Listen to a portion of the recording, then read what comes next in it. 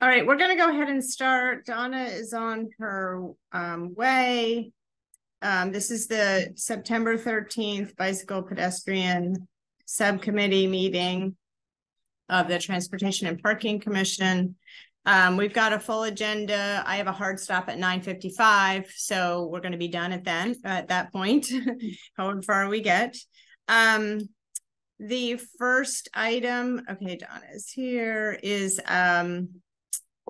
to take public comment on items other than what is currently on the agenda. So I don't know if there's anybody who is in first. I'll take any public comments here that are based on items not on the agenda. I don't see any hands. Oh, go ahead. Kind of a follow-up from my comments from the last time I was here. I expressed some concern that there was going to be a lot of pushback about the Main Street redesign, and I was really hoping to see the city formulate some kind of response, frequently asked questions, something to help provide easy access to information that would help reduce the amount of sort of misinformation that seems to be floating around out there. My concern is that the Main Street report that is up right now is just kind of expansive and hard to navigate. I mean, I find it challenging, and I'm in favor of the project and want to learn more. And so something that's a lot more user-friendly, I think would go a long way to helping answer these questions. And I mean, we've seen, I don't even know how many 50 letters to the editor at this point against the Main Street redesign. So clearly there's a need for a response. And so I was hoping to find out what has happened in the meantime over the past 2 months to sort of formulate that response. Thanks. Yep, thanks. Just so you know, there I don't know if you think the story map is unclear how to navigate, or yes. Okay, that's meant to be sort of easy, but the mayor's office is finalizing an FAQ to again respond to all the questions that had previously been answered, both in the public hearing as well as 3 years ago when they first came up. So it's sort of pulling all those pieces of information that have been have already been answered and then re-answering them in this format. But I will just so you know, we can't have a discussion about it because it's not on the agenda. But I appreciate your comments about that. Okay. Any other? Okay, I see 2 hands raised. Julia Reisman. Yeah, I'm just would like to speak in support of the redesign of Main Street, and know that even though there's a petition out there to raise questions about it, there's a lot of public support that is quiet in support of creating a safe space, safe streets, and reduced accidents and access for bicycles. Thank you. Thanks, Julia. Elena, I see your hand. Hi, good morning, everyone. Just to echo the 2 comments that have already been said, I know just to have it for the public record, I know there's been a lot of pushback on Main Street redesign, and just voicing support for both you, Carolyn, the planning department, and the mayor's office. It's been a really robust public process that I've been engaged with since 2020, and the story map shows it's been going on for years before that. I went down to the Taste of Main Street this week, or Taste of Northampton this weekend. We printed up some flyers with a QR code to the Picture Main Street website. And I had some really great conversations with folks down there. A lot of people just hadn't heard about the redesign. A lot of other people had heard about it and were in support of it. So just trying to debunk a lot of the misinformation that we're seeing online and through the petition, and just once again voice my support for the Main Street redesign. Great, thanks, Elena. I don't see any other hands, so I'll turn it over to Donna. If you want to go to the next agenda item, which is sort of a recap of where we are. Whoops, I didn't mean to do that. For the, sorry, I screwed this up. Speaker gallery. Okay. Is Donna still with us? Yeah, I'm here. Good morning. Oh, okay. Hi. Hi. Morning. All right, so we're looking for some updates on various projects here, so I can just kind of run through what I have on my list and kind of just talk us through various things. So first of all, let's talk about Carolyn. I don't have the agenda up. Is this is the bike lanes, right? Yes, the okay. temporary installations. Yeah. Okay, so we did two temporary installations, one by the Northampton High School and one on New South Street, to just kind of see how bicyclists liked it, and to just see what sort of comments we got from passersby. So the one by the high school is still in place, and I think I've gotten a lot of positive feedback about that, and people really like that it's both prohibiting parking and kind of making a continuous lane for bicyclists through that corridor.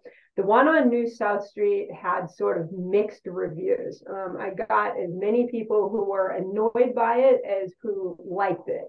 Unfortunately, Mass DOT really didn't like it. And they did not like it because of its proximity to the bridge. So the bridge, Mass DOT has jurisdiction over all of the bridges in the city, even if the city pays for them. Mass DOT is the inspector of the bridges, and they are sort of the ranking people who make decisions about bridges. So in order for us to put the blocks out in an effective way to protect that crosswalk and to kind of keep traffic in the traffic lane, which is what we were trying to do, we actually had to have an installation on top of the bridge. So I was contacted by the folks at District 2 and the bridge unit in Boston, and they said to me, get that stuff off the bridge like 2 days ago. So that's why that installation was removed. There are specific weight limits that they have. There's, live load and dead load. There's, 20 to 30 feet of the approaches to the bridge that they don't want anything on. So, it's something we thought about when we put the installation out. It's a couple thousand pounds. In our opinion, it wasn't a big deal, and it did more good than harm. Mass DOT didn't agree, but there was an abrupt removal of that installation, and that is the reason why there is an abrupt removal. So I'll actually, Carolyn, correct me if I'm wrong, the installation, I think, showed us that this was actually a very effective mechanism for kind of keeping cars where we wanted them to be and putting bicyclists where we wanted them to be in a safe way. And we've asked Tool to take a look at that area, and it's going to be added into the Main Street project. So there will be improvements made there kind of as part of that process. So correct me if I'm wrong on that, but that was the ultimate outcome of that installation. So sorry for the kind of abrupt, like we're pulling out of here. But I have to abide by what Mass DOT tells me to do. So that's the update on that. Thanks, Donna. Nick, and then So does that sound workable, Carolyn, to kind of include that with Tool in that design? Because it does seem like this is, again, Donna, thank you very much both for the pilot and the update on it. That it did seem to be effectively serving its purpose there, which I think it also has been true up by the high school. So is it feasible then to kind of incorporate that into the we have a quote from Tool to add it to the contract. So they thought that it was appropriate for that reason as well, that it didn't, because they would have to figure out how to feather back the on lane separated bike facility anyway, so it works well, I think. Thank you. Yeah. Donna, thank you. And again, thanks for the pilot and for the report, and too bad about MassDOT's objection, but am I right that their objection was strictly about the weight limit on the bridge and not the concept of a protected bike lane, so that we can ask Tool, and the city independently can certainly pursue other ways of separated bike lanes that include going over bridges like that. For example, flexible bollards, which are used in many cities around the country. Yep, that's absolutely correct. That this was strictly a weight problem. I mean, we actually toyed with the idea of flexible bollards, and I would not be averse to that. The problem I have with flexible bollards is that I have to have a way to de-ice that bike lane.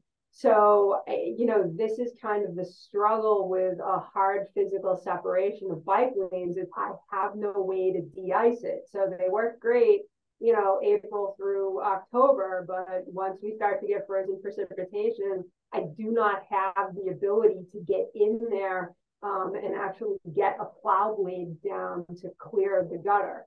So this is kind of what the struggle is. Like, I can put these installations in, I can use blocks, I can use bollards, I can use cones, like whatever, but I can't have them in 12 months out of the year. That is the struggle. Unless we agree, okay, I'm going to install this and it's just not going to be de-iced. But that seems to me to be sort of a dangerous scenario, you know, if we install something like this and then you can't treat it. So, so that's really our challenge. Donna, do you know, I thought they had those flexible bollards that sort of snap in, for a lack of better term, into the ground so that they are removable for, let's say, the winter season. Have you seen anything like that? I feel like they did that on Route 2. Yeah, I have heard of them. That would be like kind of a subsurface, you know, like it would have to be like installed below grade and then you snap it in or something. So, I mean, that's certainly something we can look into. It's not something I have or a roadway treatment we've done. The one place we have these plastic delineators is the intersection of Federal, South Main, Nonotuck, and those are above grade, you know, because like there's not traffic going over them. So we could certainly look into like a below grade, you know, we're going to take them out in November and put them back in April or something, and that's a good solution. Okay. Do you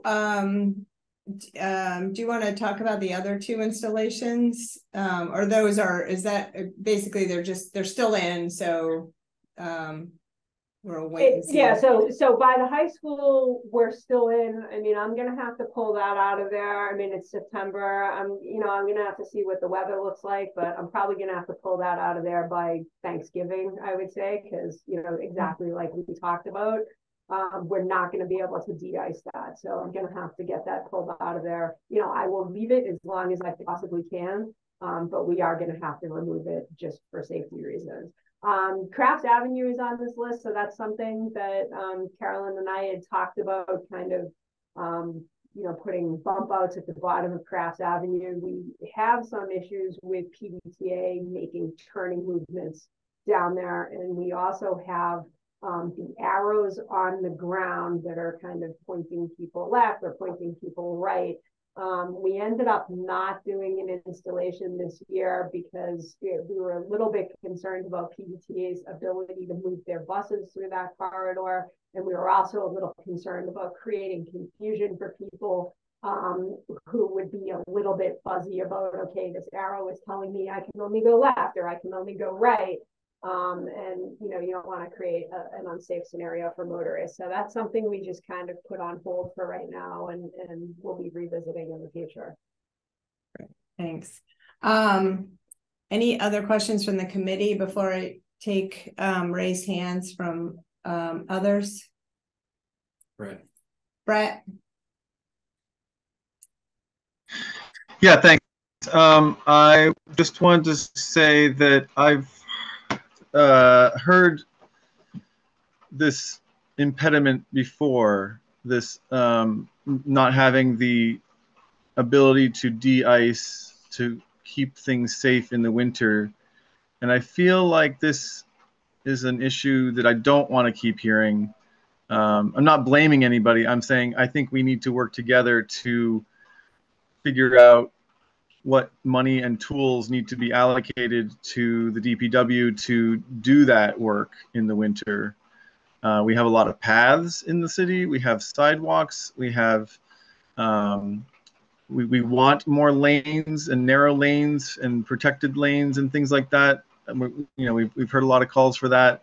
I feel like it's time that we start to build up our tools to be able to have this infrastructure. And I get that that's probably expensive, but I feel like it's a long-term investment that would be worthwhile. Thanks. Okay, thanks. Okay, Ben. So just real quick, I worked for a number of years at Look Park on the maintenance crew and was there for like 7 years, and every winter season we would switch off the mowing decks from the Toro ride-on mowers that we had and switch on either like a power broom in front of the mower or a snow blower on the front of the mower. Very simple operation. There was cabs that went on those mowers that were heated, so you could very easily, I mean, we would use them to clear the sidewalks, to get in tight places. I imagine that the Parks department here in Northampton uses very similar mowers, and that was the solution. You could switch over the which you had on the front, and in sidewalks, I think they even had an ice spreader, or rather a salt spreader for the board as well. And that's how we took care of all the paths at Look Park. Great, thanks. I think I saw Ben. Did you have your hand raised? Hi guys. So first of all, Donna, this is great information. So like, it's really useful that you tested these things out, that you've kind of highlighted the problems going forward, because as Brett said, we're hoping to have more of these lanes.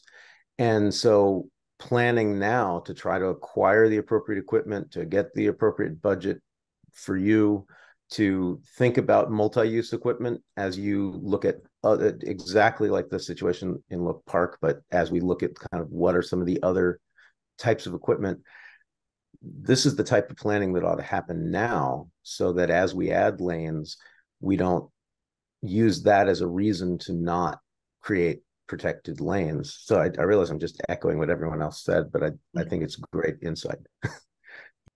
Thanks, Ben. Elena, did you have your hand raised, or was that from last time? No, I had it up, but I was just going to echo everything that Brett and Ben have already said about procuring equipment. Okay, great. Thanks.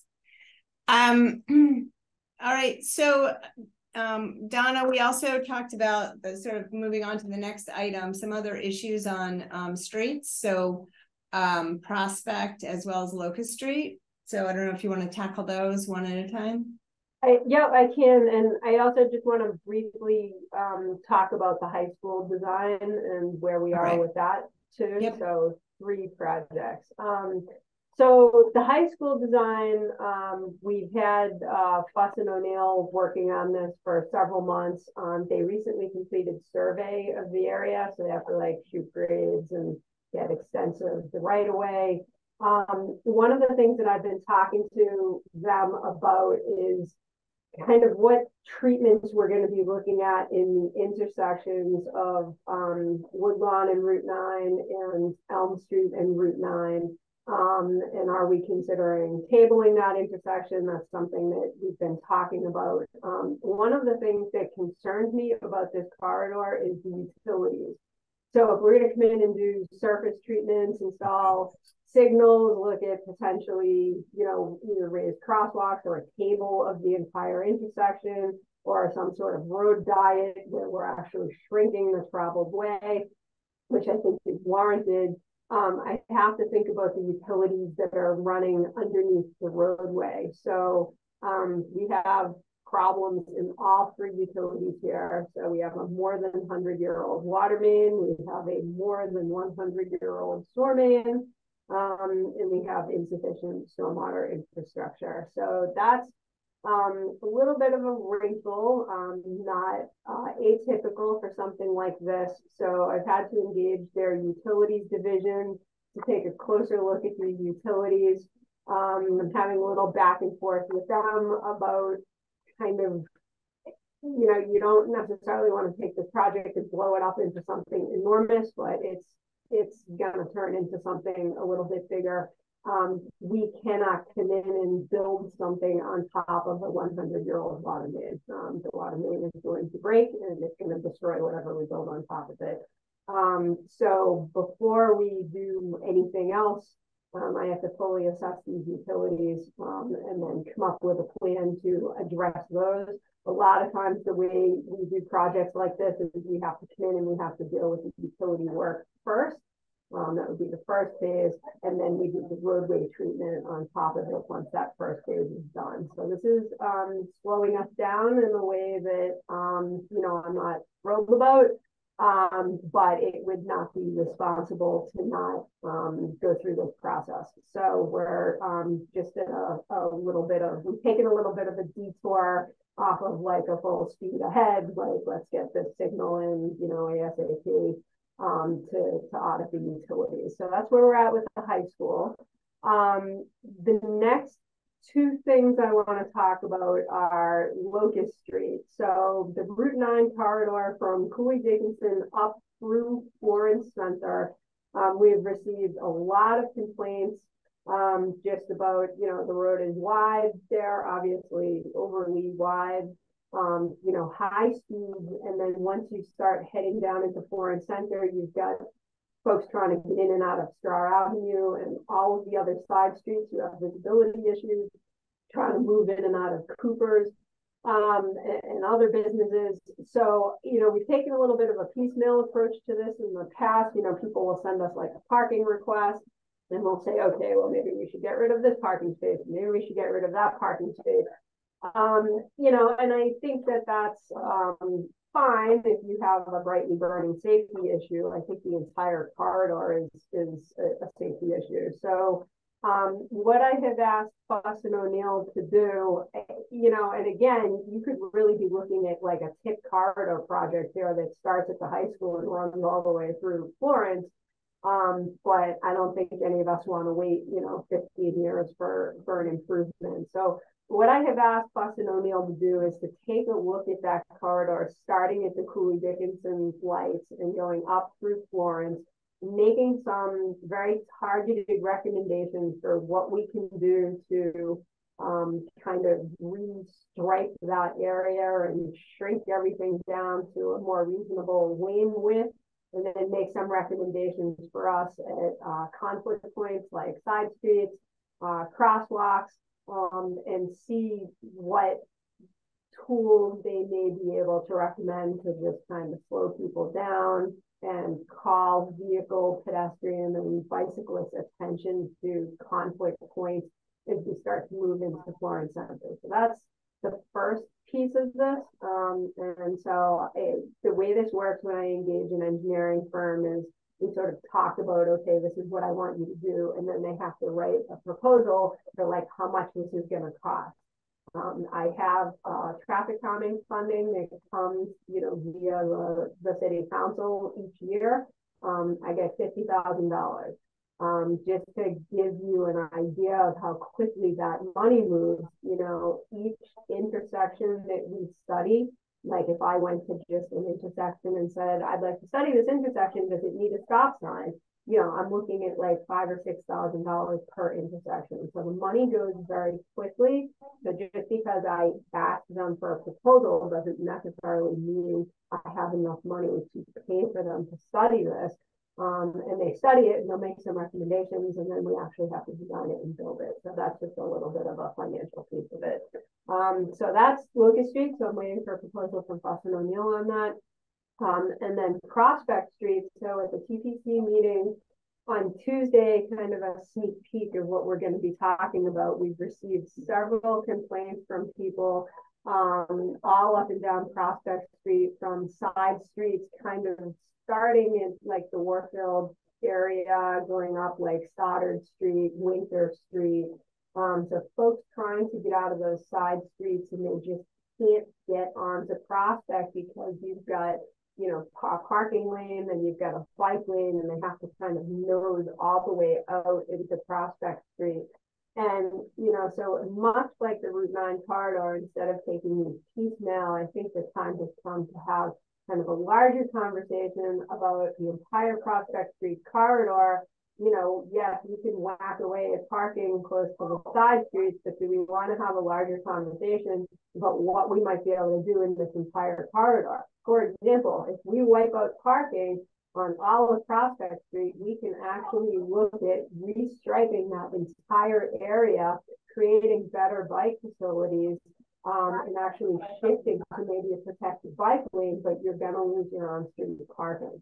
So what we're going to do is we're going to put this matter on the agenda just for discussion. And Councilor Moulton has done a lot of outreach to folks in the neighborhood.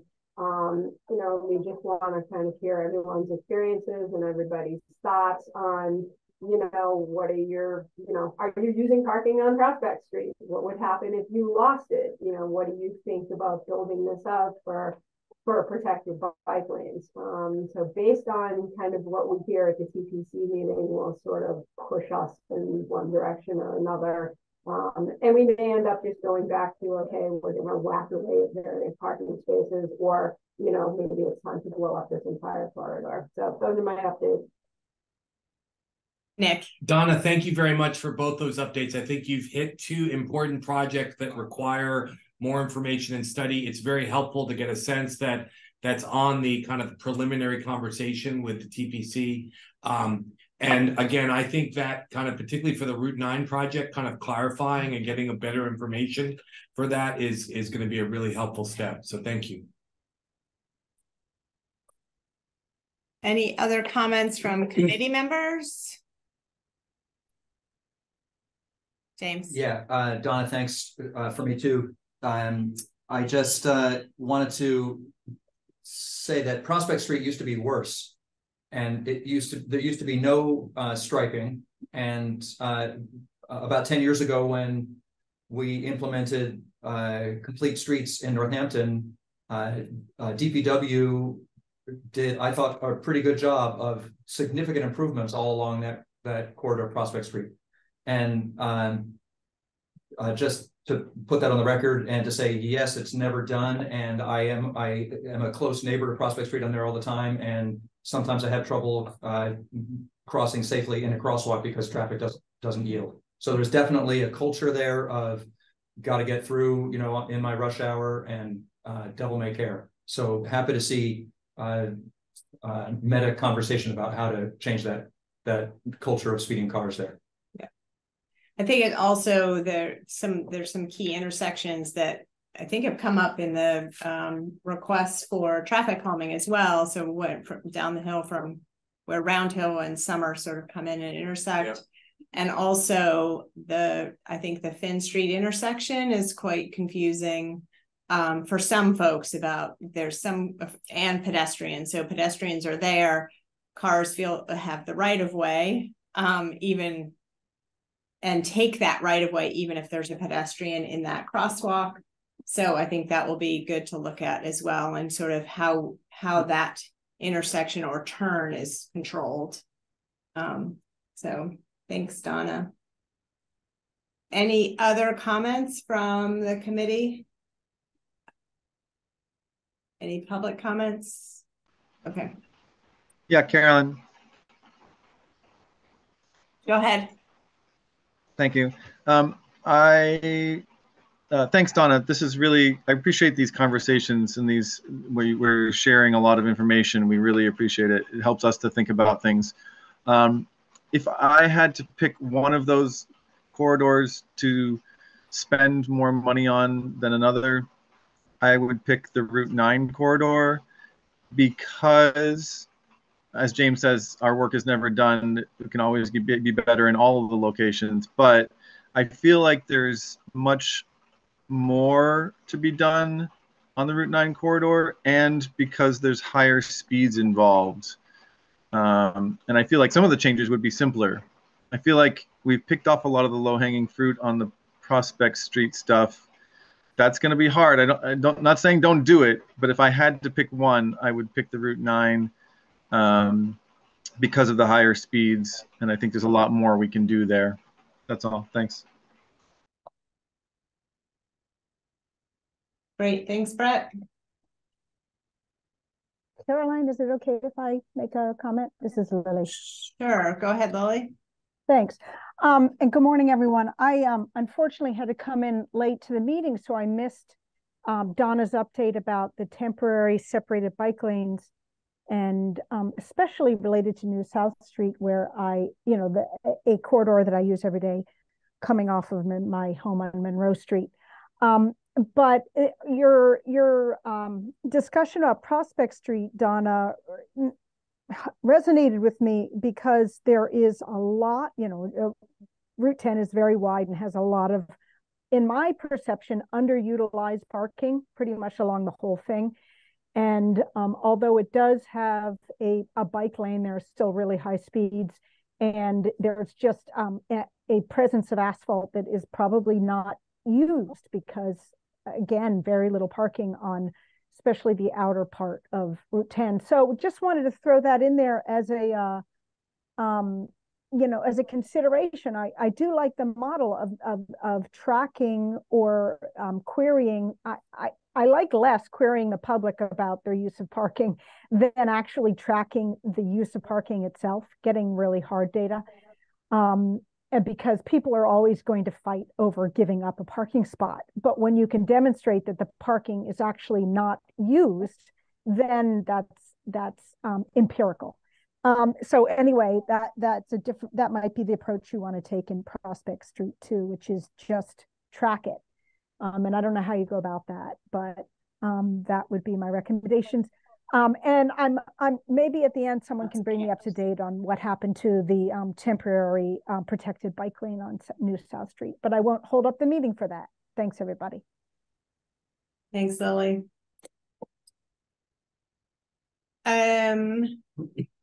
Okay, if I don't see any other comments on that. Thank you, Donna, for those updates. Next on the agenda is a proposal from Friends of Northampton Trails. This circles back to a conversation we had, I don't know, earlier in the year about the addition and the increasing use of transportation tools on the bike path and concern about speeds. So Freeman couldn't be here, but George Kohout is here to talk about the proposal that FNT has to help facilitate information about using e-assist and e-bikes on the bike path. So take it away, George. Good morning, everybody. Hi, I'm George Kohout. Yeah, usually Freeman represents the FNT perspective on the Bike and Ped Committee. But right, we've heard as an organization from a lot of the users of the trail network about the growth, the surge in e-bikes along the trail.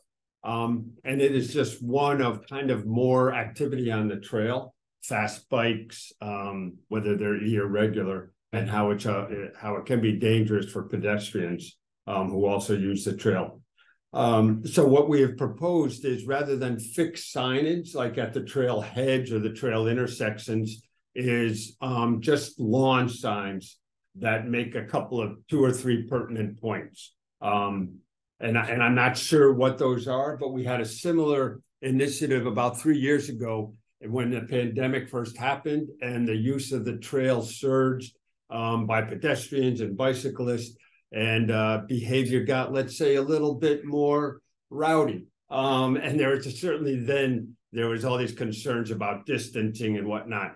So we put up a series of 3 signs, one that said, announce when you're passing on the left, please leash your dogs and keep social distancing. And what we did is we moved those series of signs. There was 3 sets we move them around the trail every 2 weeks so that it would catch different users' kind of attention. And we also, the signage was a lot of white space, big text, just so as you were going by, you would see the signage. We don't have, as Lily said, any empirical data to say whether that affected behavior, but at least we think it made a kind of a unconscious notion to users that somebody is kind of being mindful of what's going on the trail. We can't ask the police to enforce speed limits on the trail. There is a speed limit on the trail network, which I believe is 12 miles an hour. But that's really difficult to enforce. For e-assist and e-bikes, it's 12 miles an hour. Okay. Yeah. There's nothing in the ordinance about fast pedestrians or regular bikes. No, I mean, I can double check, but the reason why there's this speed limit for e-bikes is because they're heavier, and so the impacts, of course, are more severe if there are collisions. So I thought it applied to all traffic on the rail trail. No, I thought that the obvious rationale was to limit danger from e-bikes, but that it was applied, that it was a blanket, and that the promise was from Wayne, don't worry, we'll never enforce this for bicyclists. But I might be misremembering. Yeah. Can you just confirm? I can. I looked at it the other day. It's specifically 12 miles for e-bikes. There may be another speed limit for all other users that's just under 20. I can double check that, but I know I looked at the code for the electric bikes, and that was, as we discussed, based on the weight. And I will say we brought this, we had this conversation, like I said, a few months ago. I don't know if it was here or at TPC, but we talked a lot about how, static signs certainly are not effective. We can't do enforcement. And I did have a conversation with the police chief.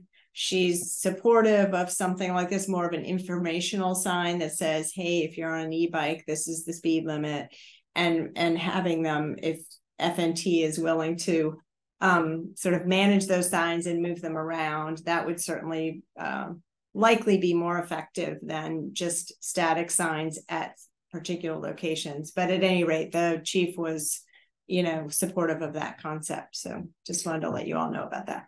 So yeah, just to finish up, I think one of the signs also might have a QR code that brings you directly to the city ordinance. So if you needed to see it in writing about the speed limit, so that would be something. FNT's happy to take care of the printing and the cost of that. I don't know the process, whether we still have to go to the transportation and parking. I know the DPW manages what goes on the trail.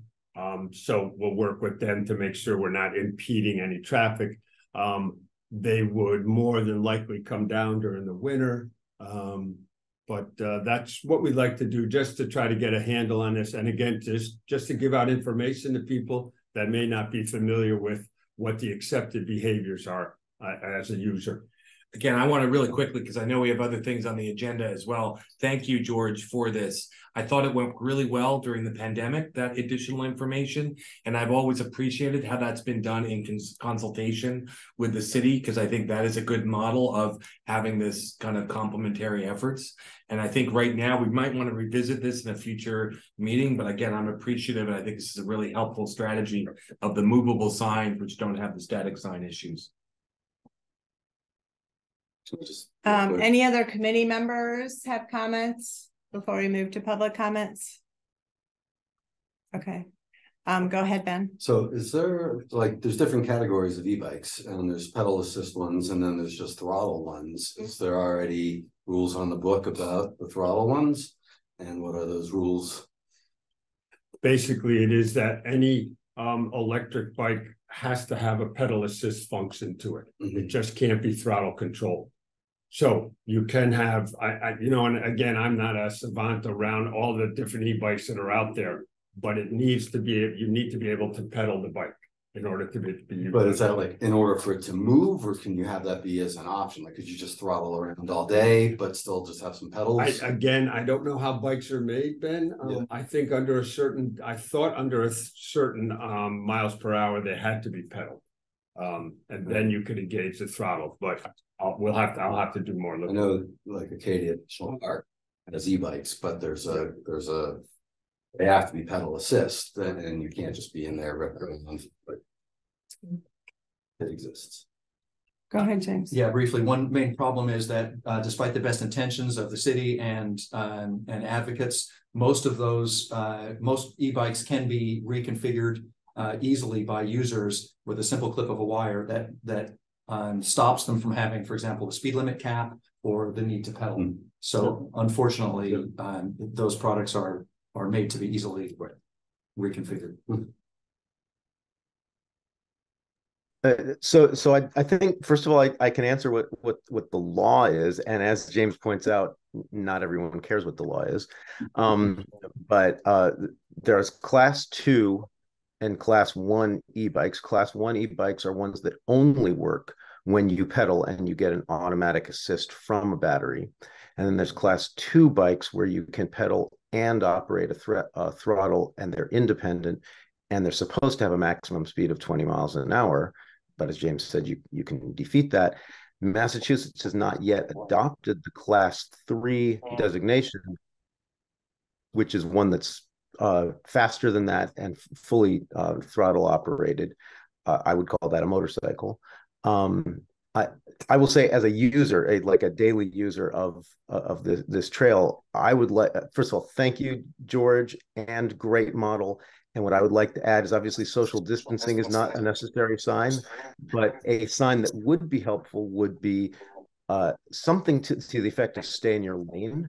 People treat this as a very wide one-way path, and I can't tell you the number of times when I have had to choose to ride my narrow-tired bike way off the path to avoid hitting people, and not just pedestrians, although largely pedestrians, but also cyclists who are traveling 3-4 abreast, and kind of dare you to just like run into them. I don't. So it would be nice to create some sort of reminder that there are rules on this road just like there are on other roads. Thanks, Ben. I did look up the code. The 12 mile per hour is for e-assist and e-bikes, so there's not a distinction between, and the intention is that it's low speed electric, but it's not, there's not a prohibition in Northampton for those full throttle bikes. It's just, there's a 12 mile per hour cap.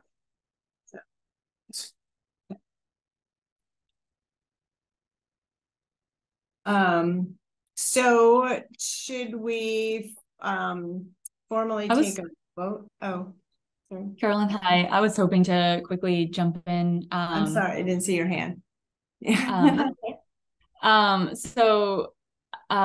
Thanks so much, George, for bringing this to the Bike Ped meeting. I think it's a great idea to have some sort of signage on the trail, to the extent of just being a good neighbor or a good being courteous on the trail. I ride my bike. I also own an e-bike.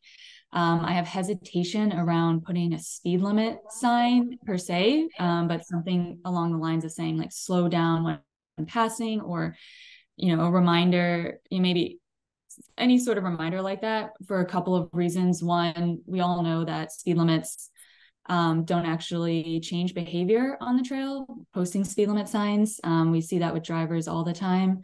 And then the second point is, my e-bike personally, and I know a lot of others, don't actually have speedometers, so I have no idea how fast I'm going.